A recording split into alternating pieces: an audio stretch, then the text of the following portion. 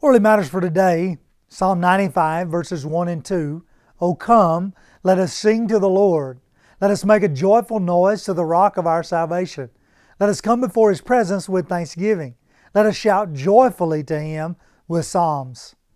The command is that when we enter into the presence of the Lord in His house, we are to enter with joyful singing, praise, thanksgiving.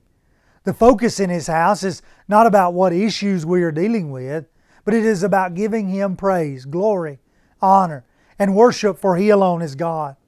It is the Lord that has kept us through danger.